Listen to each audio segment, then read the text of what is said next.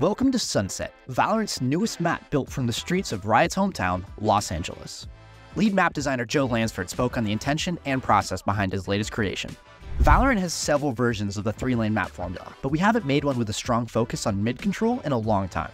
Sunset features a mid that is fairly difficult to control, generally good for rifle ranges, and opens up a bunch of opportunities for whichever team can take it. We took most of our artistic inspiration from right here in our backyard. Everything from food trucks, traffic jams, and Art Deco architecture to neon sunsets. Getting the lighting right took a lot of fine-tuning and collaboration between art and design.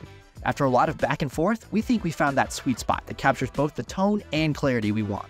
At first glance, the map has a lot of flat, tight corridors and a huge advantage for whoever can control mid first. Agents like Viper and Harbor are going to excel at taking space on this map, while both Deadlock and Cypher should get a ton of utility value in those tight corridors. With a huge nerf to Jet on the horizon, I'd love to see a Neon racing out of spawn to contest that middle space. Who are you looking forward to playing first? Aesthetically, this is Riot's best work yet, and we can't wait to get into the lobby when it launches on August 29th.